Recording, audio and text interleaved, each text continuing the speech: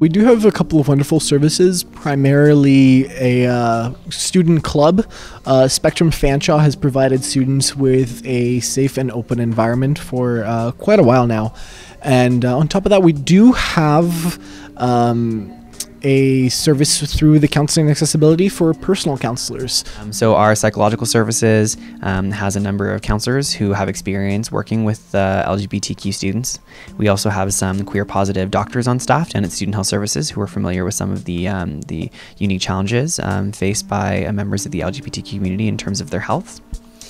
Here at the University Students Council, we also offer Pride Western, which is a community building service run by my office and one of my team members that is responsible for fostering community and a sense of identity amongst Western's LGBTQ students and giving them an opportunity to meet, connect, and share their lived experiences with one another. We also have a Pride Library, which is one of the only ones of its kind in Canada, which is a repository of LGBTQ literature and documents over at the Weldon Library here on Western's main campus.